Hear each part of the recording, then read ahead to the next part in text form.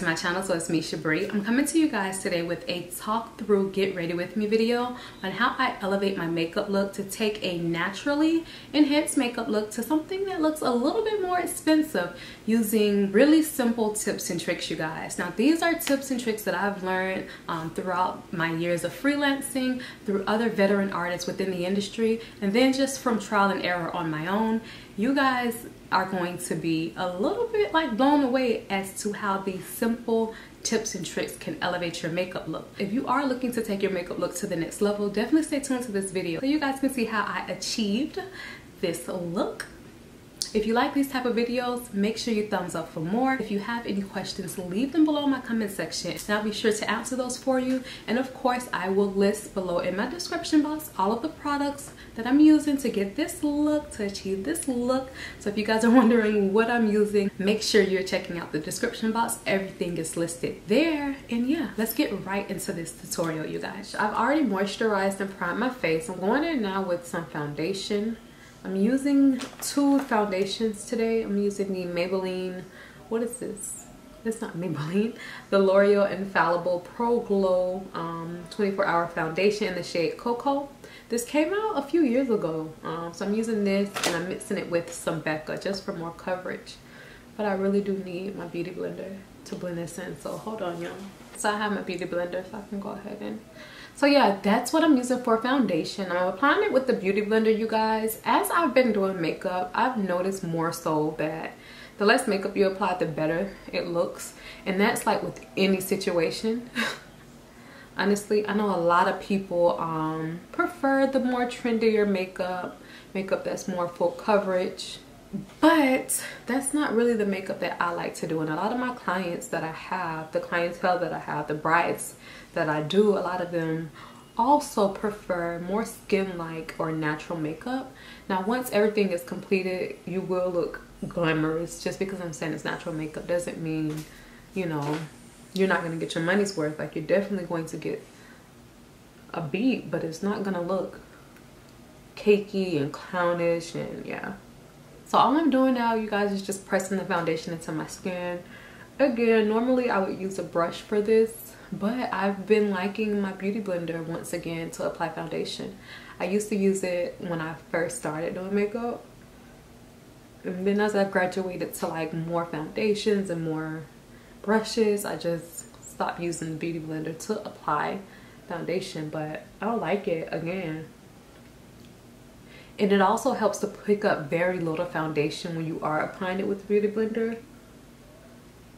That way you don't have too much product to work with and the sponge isn't working too hard and like soaking up a lot of that foundation. So I like to pick up a little bit of foundation and go from there.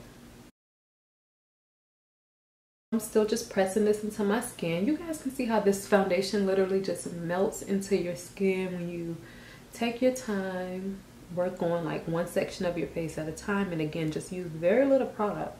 I'm actually liking the foundation. It's a really pretty formula. I like it more when mixed with the Becca foundation, my Becca, because it just gives me a little bit more coverage. But the L'Oreal foundation itself is 24 hours, so it is going to be a long wearing foundation. And the Becca just adds some coverage for me, so I like that. I like to take foundation over my eyelids as well, you guys, just a little bit. I talk about this in every video, but I do have hyperpigmentation or darkness or dark circles around my eyes, whatever you want to call it. I have it, as well as a lot of African American women or women of color. So it's not anything to be ashamed of. It can be adjusted with makeup. So see how my skin just looks nice and smooth. It doesn't look, still looks like skin. If you guys can see that, like, it still looks as though my skin is kind of breathing. Yes, the color is a little bit off because I'm matching myself to the rest of my body. My face is darker than the rest of my body, but the texture, the consistency, like, it looks really good.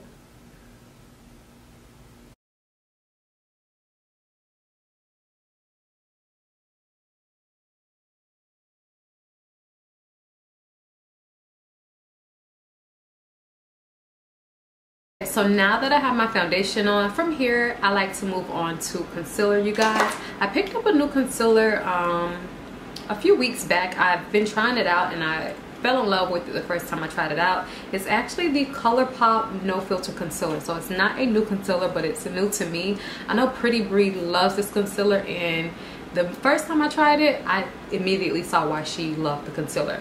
I like to use 2 shades for my skin tone. I use shades Deep 50, or no, Deep Dark 50 and then Dark 40. So basically I use shades 40 and 50. It gives me somewhat of a close match to my highlight tone, or the tone I like to use for my highlight, and it's super creamy. Now I will say this concealer is similar to the NARS Creamy Radiant Concealer.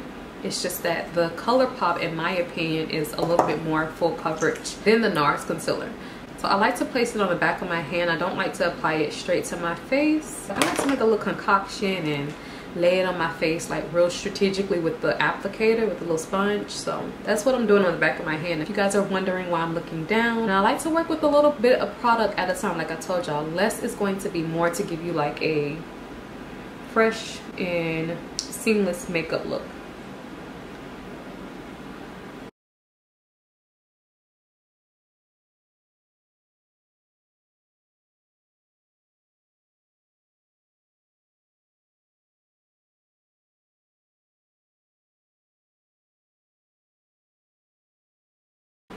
So that's what we're doing, just laying down the highlight, and then I'll go out to blend it. I'll go in to blend it out once everything's laid down.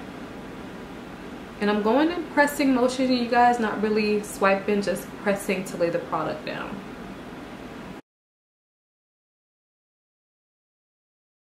I like to do a little bit of blending with this sponge to kind of feather out the end, the outer edges of the highlighted areas, before I go in with my beauty blender to make sure everything is seamless. There's no lines, no splotchy areas. So far it looks like that. Everything, the light may be overexposing me. Okay, I don't know, hopefully my light is, the lighting in here is right. I hope it is. I'm sorry if it's off, you guys. For the rest of my face, I highlight that as well, such as my forehead, my chin, my nose, using the same method I use for my under eye.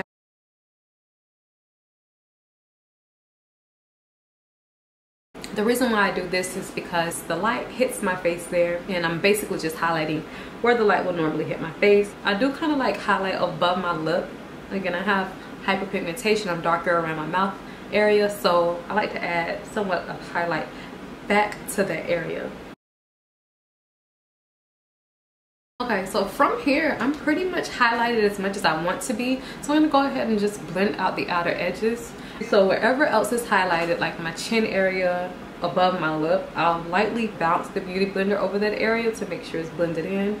But when I go under my eye, I don't do too much blending right underneath the eye, because I wanna make sure that concealer stays in place to give me the coverage that I need in those areas.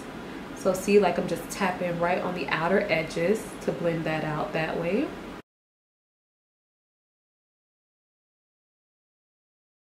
And for this area, I'm more so just tapping on the side of my nose, if you guys can see that.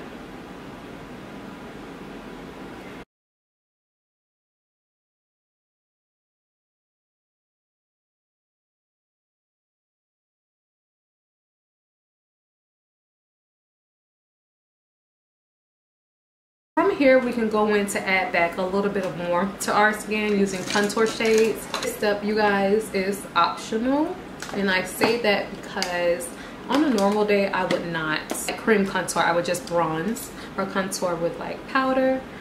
For the sake of the video, I'll do a little bit of contouring. So I'm using the darkest shade in my MAC palette with a very small brush to start with contouring the side of my nose. Before I even go onto the side of my nose with this brush, I'm gonna rub some of that product off on the back of my hand, because I don't want to use too much product, especially in my nose area.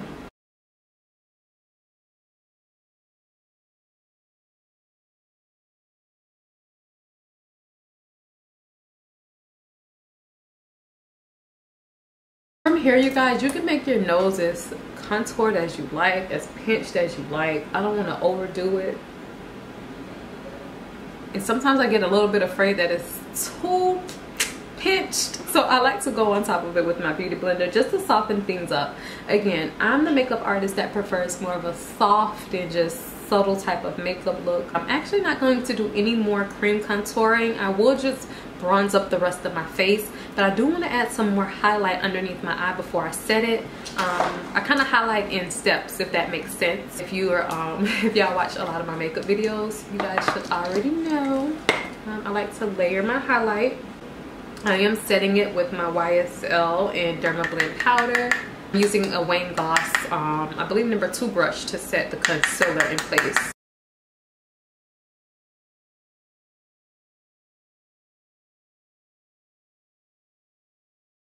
With that same powder, I'm gonna set my forehead area. The only thing I'm not gonna directly set is down the bridge of my nose. I'm gonna go ahead and kind of bronze up my skin a little bit. To start out, I'm going to use the Bobbi brown bronzing powder in the shade Deep. I love this bronzing powder. It's super matte. It has no reflex of anything in it, but I like the color that it gives me, so I use this first before I use my Covergirl.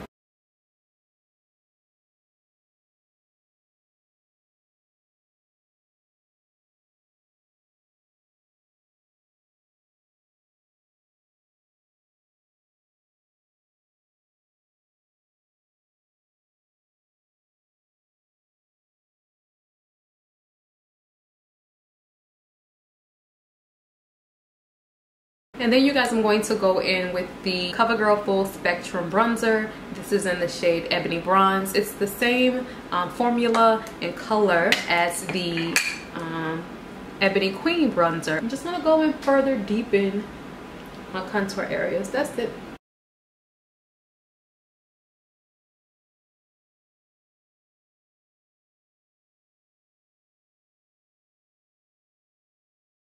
I'm gonna go in now to tone my highlighted areas using my Iman powder.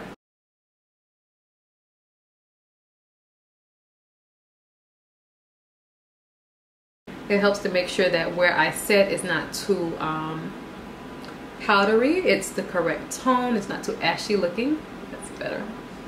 I'm gonna go with a little bit of the bronzing powder in a smaller brush to kind of add some more depth back to my nose. Not my nose contour, but right in this area. I like to add bronzer there, and that's one of the reasons I do my brows last, because I like to get all up in my brow bone with the bronzer. It just helps to further accentuate your nose contour, so I like doing this step. And once you put on lashes and a brow, like, you really notice this right here in a good way. Like, it looks so nice. It's like a little finishing touch to your makeup that kind of elevates your makeup a little bit. It's little things that takes your makeup from, like, you know, the beginner level to more of a pro status. Just little things that you can add to your makeup routine.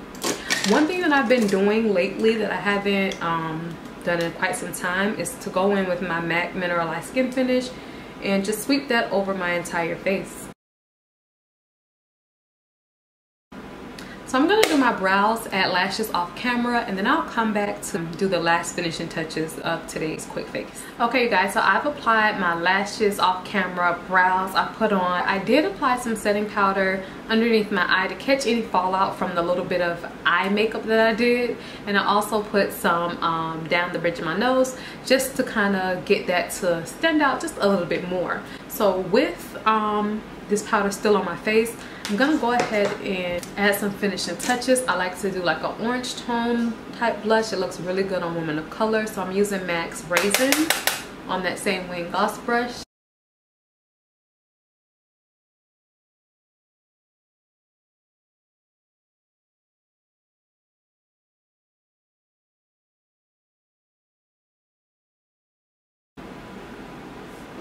I also like to mirror whatever I do on the lower half of my face, or on the left side of my face or the right side of my face. So I like to mirror what I do on the lower half of my face to the top half of my face. So I'm gonna add a little bit of the blush right alongside like the contour. So it looks really, really nice in pictures, you guys, when you have like that flush of a little bit of color on your skin that also shows up on your cheek area. Like, it's just so pretty. that's just another thing that kind of elevates the makeup look. Even though we're doing like a less of a makeup type look, adding those little steps will elevate the look even more. From here, I can now go ahead to brush off this powder. So from here, I am going to add some glow. There was a point in time where I just stopped adding highlighter, period, because it was just a little bit too much. I do it occasionally, but I really add a little bit of product. I don't overglow unless my client specifically asks for that.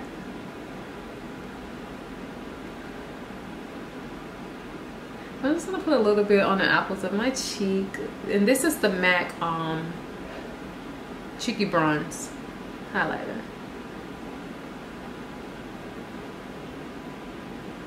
It adds a nice subtle glow. From here, I'm gonna add some lips using Chestnut Liner.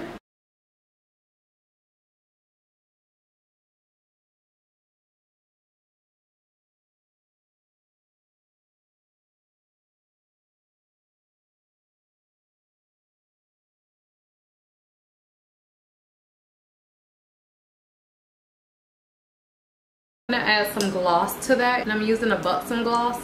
Did I tell y'all what this was a Naked Anastasia, or a liquid lipstick by Anastasia in the shade Naked. I'm going on top with Buxom gloss in the shade Dolly.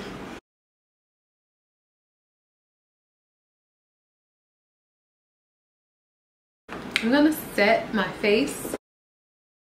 Okay ladies, so that's it. I went off camera, I added some earrings, basically kind of swept my hair a little bit down, kind of wrapped it down a little bit more, and this is the finished look, you guys. Adding a nice pair of elegant earrings will definitely enhance any makeup look that you're doing, especially if you're going out for a night on town. You're wearing an outfit that's a little bit more casual, but you still want to look glamorous in the face. You can pair a really nice pair of earrings with the makeup look. It'll definitely help your face to stand out more. It makes you look a little bit more dressed up, even though your clothing or your attire may be a little bit more casual, or you know, a little bit more dressed down. That's pretty much what I do, you guys, to get a expensive looking makeup look, but still keeping the makeup really minimum. I will list the products that I use in my description box, and until my next video, I will see you all later. Thank you for watching. Bye.